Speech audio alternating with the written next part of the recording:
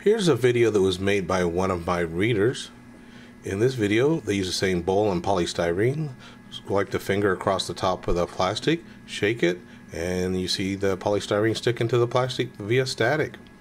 They'll first use a Zeeion Blower, and with it you can see that the vibration to the plastic will knock some of the polystyrene off of it, but again, it's not anti-static, so it doesn't remove the static charge and the polystyrene stays there.